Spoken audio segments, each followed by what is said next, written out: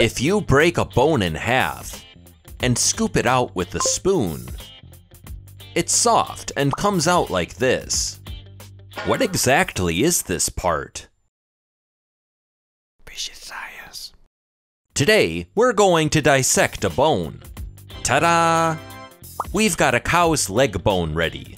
From the outside, you can see that the bone has a long shaft called the diaphysis and ends called the epiphyses.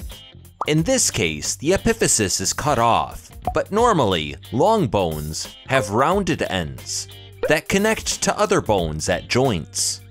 The joint surfaces are covered in cartilage, which helps prevent the bones from grinding against each other. It's a smart and efficient structure, right? Now, let's look inside the bone. If you want to see a long cut of the bone at home, try buying a bone marrow cut. For a cross-section view of a bone, a beef broth bone works well. Beef soup bones are usually sliced horizontally like this. Let's first check out the lengthwise or longitudinal cut. Here's what the inside of a split bone looks like. Inside, you'll find two main types of tissue: cancellous bone and compact bone.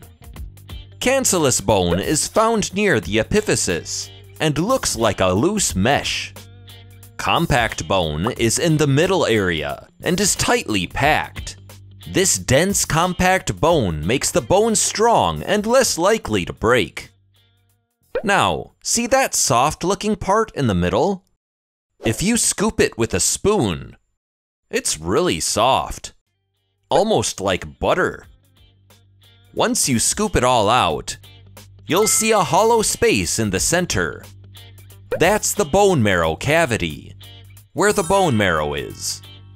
Bone marrow plays a major role in making blood.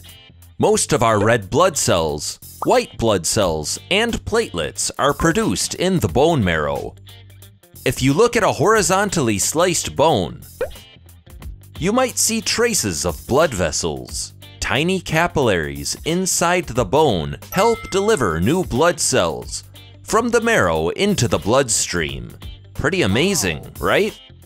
There are two kinds of bone marrow: red marrow and yellow marrow. In babies and children, all the marrow is red since they're making lots of blood. But as we get older, fat builds up and it gradually turns into yellow marrow. In English, cow marrow is sometimes called butter of the gods. And you can see why. The yellow marrow is super fatty, almost like real butter. If you scoop out the marrow and look deep into the cavity, you might notice this thin, membrane-like layer. Is it a growth plate? Maybe it sort of looks like one, but honestly, I'm not sure what it is. If you know, tell us in the comments. And finally, I bet you're curious about how it tastes, right? I sprinkled on some salt and pepper and baked it in the air fryer. It looked delicious. I scooped up a bite and tried it. And honestly, it was way too greasy for me. I also tried mixing it into some pasta to see if that helped. It was slightly less greasy, but still not really my thing. That's it for this video. If you had fun, please subscribe to our channel. This was Fishy Science, where science uncovers the mysterious.